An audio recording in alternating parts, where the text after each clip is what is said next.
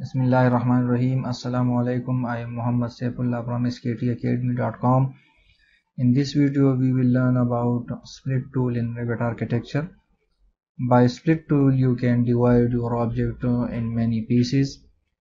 So, I will select a split element, and here you can select delete inner segment if you want. Later we will select this and click somewhere on your object.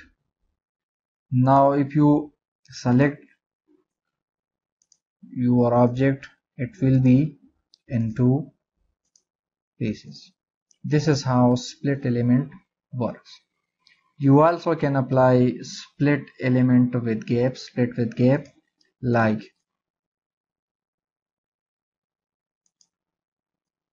I click here and click here, so that you can see this is our Gabe. You also can change Gabe distance, for example 1 feet, and now click here and click here.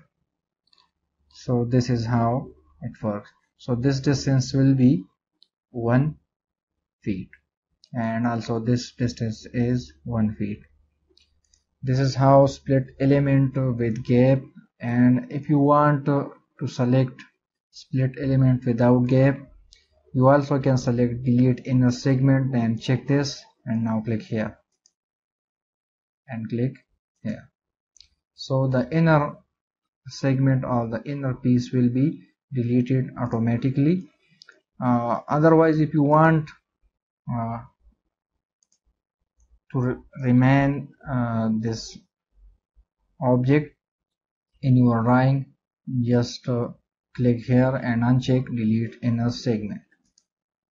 So your object will be divided in 2 or 3 parts, but your objects will be remained in your drawing. This is how it works. So that's it.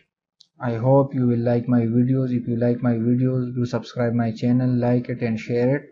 See you in next videos. Bye.